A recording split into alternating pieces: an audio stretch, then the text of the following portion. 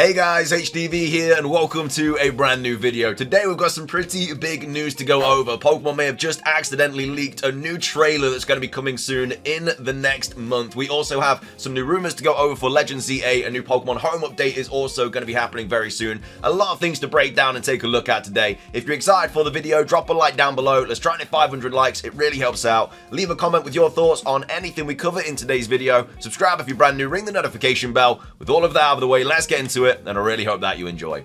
So, starting things off, Pokemon may have just made a little bit of a mistake. Now, we are kind of expecting news next month anyway, because we have Worlds coming up in the middle of August, we have Pokemon at Gamescom at the end of August, and there's been a lot of kind of talk about a potential Pokemon Presents happening in the first, main week of August as well, around the 7th, 8th of August. But this kind of just adds more fuel to the fire. Pokemon have tweeted something out, they've also deleted it, and it, like I say, it's a little bit sus. It might be something towards a new trailer. We have Light and Soul Silver both talking about it here as well.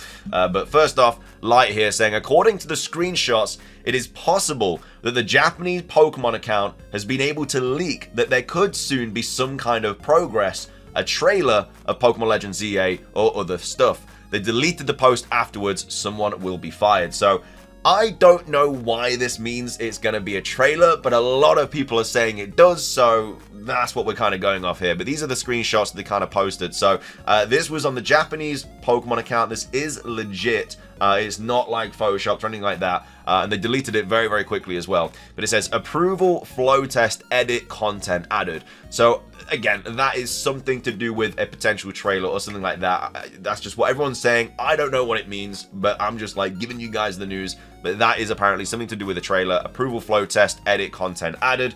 And then after that, we had this person here saying it's not a typo. It's probably a flag for a new release. And again, the new release would be the trailer, and then of course they went and deleted that tweet. So it was definitely something they shouldn't have posted because they deleted it pretty quickly. I don't know how quickly they deleted it. I woke up to this information and stuff, so no idea, but I'm assuming it was relatively quick. But the fact that Pokemon tweeted this out and then deleted it is a little bit sus. And like I say, we have Soul Silver kind of talking about this as well, saying, I don't know how legit this is, but the Japanese Pokemon account may have leaked that a trailer of some sort could be happening soon.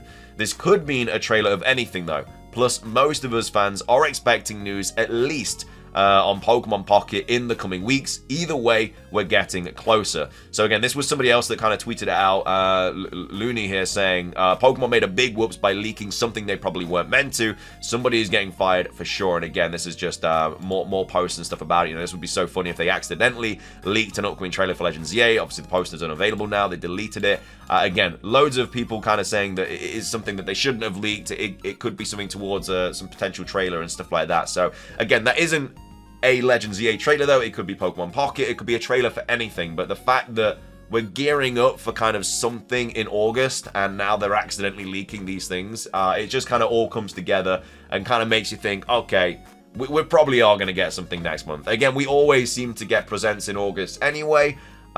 This year might be a little bit different because obviously we're not getting a game in November as of right now.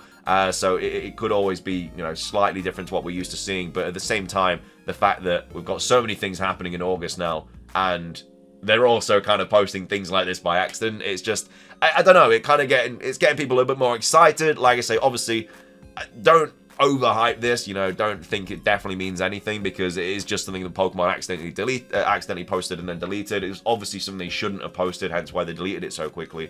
But at the same time, fingers crossed, it does mean something. So that's the kind of Legends ZA potential trailer leak, or could be for Pokemon Pocket. Again, Pokemon Pocket might be at Gamescom, Pokemon Legends ZA might be at Worlds, and there might not be any presents next month. If there isn't, don't worry, in the first week, because there's probably not going to be a trailer the same week as presents, the same week as Worlds. It's just probably not going to happen. If we're going to get presents, it's going to be week commencing the I think it's the 5th of August. I think that's when, yeah, so 5th of August, so 5th, 6th, 7th, 8th, 9th. Again, 7th of 8th is the sweet spot. That's when a lot of people are thinking we do get something. But then after that, I mean, I guess it could be the week after that because Worlds obviously isn't until the weekend, but are they really going to clump a presents and then Worlds all in one week? Probably not. They're going to at least branch out a little bit and space out a little bit. So that's just kind of my opinion on it. But yeah, 5th of August, the start of that week, something could happen. Anyway, that's the trailer stuff. Moving on, we do also have some Pokemon home updates as well. We have Cerebi here tweeting out saying, Cerebi update, Pokemon Home is to undergo maintenance from midnight to 6 AM UTC on Thursday, April the 1st, 2024. A new update will release on mobile following the maintenance.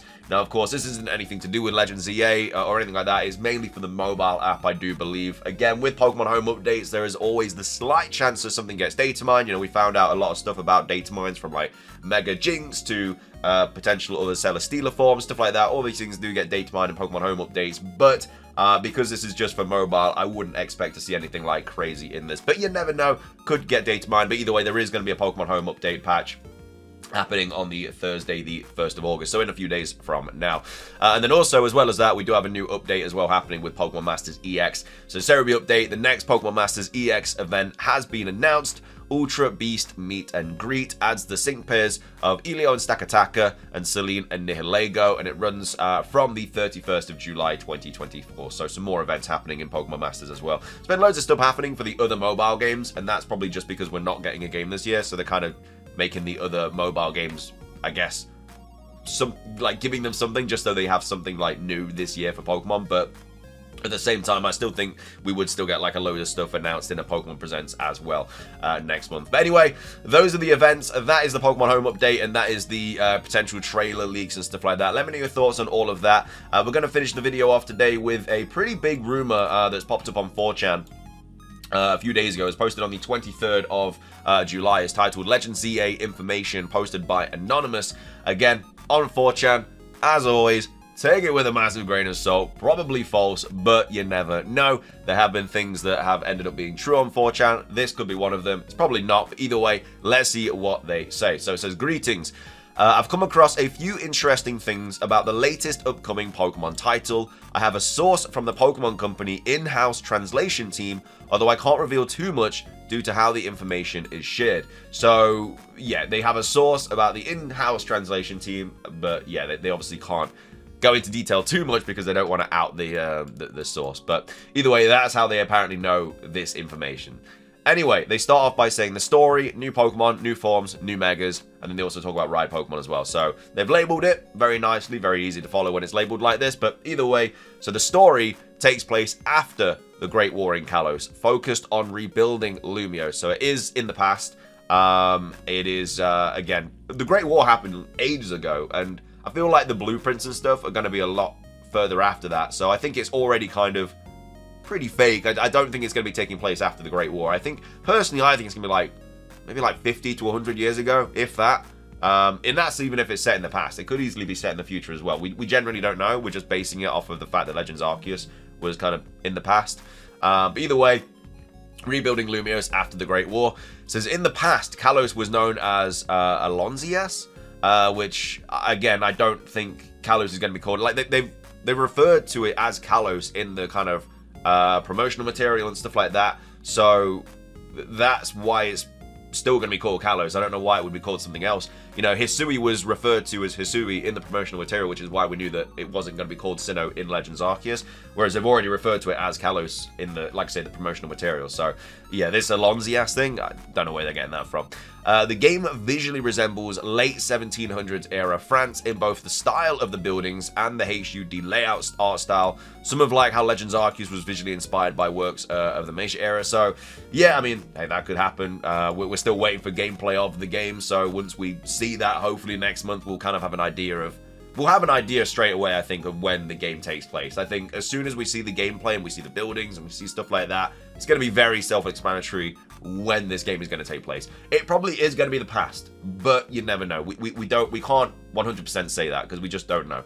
It then says Lysander Ancestor is the professor, so I mean I could see that honestly. I think there will be some sort of Lysander ancestry going on with other, you know, characters as well. Maybe Sycamore, you know, characters like that probably will have some sort of ancestors in the game. The villain of the game is AZ, who reports of his ways after you defeat him, or repents of his ways after you defeat him. So, again, I mean, I could see it. I could see AZ being the villain. I think that would be kind of a cool twist as well if he was the villain at the end.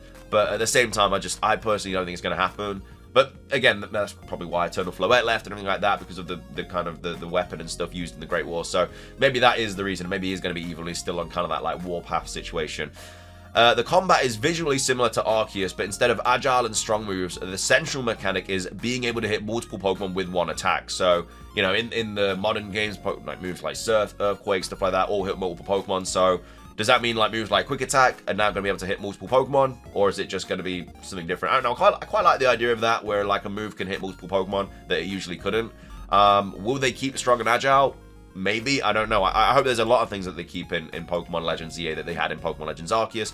And I think strong and agile style it's just a different way of playing, and I wouldn't like them to get rid of that. We have new Pokemon, so we have Trevenacre, which is an evolution of Trevenant, which is going to be Ghost Grass. So a lot of cross-gen evolutions in this game, apparently. We have O-Beast, which is a Snorlax evolution, which is going to be normal grass. I can't see Snorlax getting an evolution. I really can't. I don't think that's going to happen.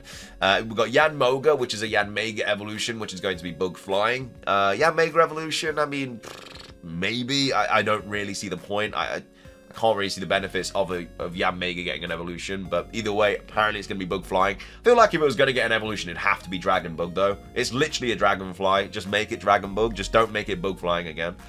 We have Hydreiper, which is going to be a Scavillion evolution, which is going to be Fire Grass. I personally don't think we'll get any Generation 9 Pokemon in this game. I generally don't. I think it's going to give the light to Pokemon from the first 6 generations that maybe aren't on the Switch as much. You know, Pokemon like, I don't know, like Pidgey and stuff like that. Pidgey's generally not on the Switch that much. I mean, it was in Let's Go, it was in BDSP, but obviously it wasn't in Sword and Shield, wasn't in Scarlet and Violet, wasn't in Legends Arceus. Just Pokemon like that, you know, from the first 6 gens that haven't been on the Switch that much. I think they will get more of a limelight in this game than, you know, Generation 9 that we've literally got in Scarlet and Violet, the game before this. We have Manikoun, which is going to be a Persian evolution, which is going to be normal, which, again, maybe I don't really see the point of a Persian evolution either way. We've got so many Meowth forms and Persian forms and stuff like that. We don't really need an evolution of it. And then we have Staros, which is going to be a Starmie evolution, and that's going to be Water Psychic. So that's all of the cross-gen evolutions in this game. Only one Generation 6 Pokemon getting a cross-evolution there. We then move on to the new forms. So, Alonzian Incineroar, so that's obviously going to be one of the starters. Fire Fairy, it's based on a French nobleman. So this is like the Hisuian forms, really. We have Alonzian Inteleon, so Sobble, Litten, and Chikorita are going to be the starters in this game, apparently. But Alonzian Inteleon is going to be Water Steel, and it's based on the Marquis de Lafayette, probably pronounced that wrong. And we also have Alonzian Meganium, which is going to be Grass Ghost, based on the Paris Catacombs. I feel like if we get a form of Meganium, it needs to be Grass Fairy. I feel like Grass Fairy suits it so much more than Grass Ghost. I feel like Fire Ghost would suit Incineroar more as well than Fire Fairy. I feel like it's just a complete contrast to what their actual original typings are and stuff. So, yeah, Grass Fairy I think would be perfect for Meganium. I would love to see it. It'd get some really cool moves like Moonblast and stuff. It'd probably get a really cool ability, Triage or something like that. Yeah, I think it'd really, really work. Speaking of Pidgeot as well, we have Alonzian Pidgeot, which is going to be pure flying, which, again, like, I don't know if it really needs a form. It already has a Mega Evolution. I don't think it really needs a form as well. We have Alonzian Bronzong, which is going to be Psychic Rog, and it resembles the Arc de Trompe. And then we also have Alonzian Parasect, which is going to be Bug Steel. The growth resembles the Eiffel Tower. That'd be a really cool form. I can see that as fan art. I can definitely see someone drawing that as fan art. I don't think it's going to happen in the actual game, but I think that'd be kind of cool.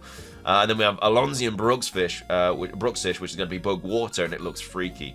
And then we also have new Mega Evolutions as well. So we have Mega Arbok, which is going to be Poison Dragon. That would be really cool. I wouldn't mind a Mega Arbok, especially Poison Dragon. I think that would work really, really well. Mega Dragonite, so that would be Dragon Flying. Again, I think a Mega Dragonite could easily be Dragon Fairy as well. I just got that feeling, and it'd make it so much more OP as well. Like, Dragon Fairy would be so good for Mega Dragonite. We have Mega Lapras, which is going to be Water Fairy. A lot of Pokemon that get like Gigantamax forms and stuff are getting seemingly new evolutions or whatever in this game. But yeah, Water Fairy for Mega Lapras. I mean, yeah, I could kind of see it. I mean, I really like Lapras. I prefer my Milotic to get one, but I wouldn't mind Lapras getting one. Mega Eevee is a big giveaway that this is fake. Obviously, Mega Evolved Pokemon you only get a Mega Evolution if you're a fully evolved Pokemon. I get that Eevee is a little bit different in the terms that obviously it has the most evolutions and stuff in Pokemon, but it isn't a fully evolved Pokemon, and so it's not going to be getting a Mega Evolution in this game unless they change it for whatever reason. But it's a big giveaway that this is fake. We have Mega Dragapult, which is going to be Ghost Dragon. It looks like a fighter jet. Mega Speedops, which is going to be Bug and Dark. And then Mega Skeledirge, Quaquaval, and Meowscarada. So Skeledirge and Quaquaval stay the same, but Meowscarada becomes pure grass. Yeah, there's a lot of Generation 9 kind of... Like, we don't need back-to-back Generation 9 starters taking the limelight. Like, how would you make them... How would you give them the Mega Evolutions when there's Pokemon from different generations, like Generation 2, Generation 5, Generation 6, that haven't had anything? And you're giving the Generation 9 starters Mega Evolution, literally the game after they've come out. I can't see that happening at all. It says Ride Pokemon return, although they are called Ride Pager, so obviously that's very similar to the Ultra Sun and Moon games. They function similarly to Arceus. Game Freak noticed the positive reception to them and decided to leave them in. So, yeah, all in all, I'm just calling this fake. I don't think this is true at all. There's a lot of kind of loopholes and stuff in this. You know, like the Mega Eevee doesn't really make sense. The story kind of situation doesn't really make sense for me anyway. I'm calling this fake. Let me know your thoughts on it though. Do you think this is true or not? And also let me know your thoughts on everything else that we covered today. The Pokemon Masters event, obviously the Pokemon Home update, and then also, do you think this could be even more information or even more evidence towards a potential trailer next month? Because we're nearly in August. We're a few days away. You know, we're nearly in the month where we should be getting new stuff. So let me know your thoughts on this though. But yeah, if you enjoyed the video, please do drop a like down below. Let's try and hit 500 likes. It does really help out. Like I say, leave a comment with your thoughts on anything we covered in today's video. Subscribe if you're brand new. Ring the notification bell. It's everything from me. Have a great rest of your day. And until next time, peace.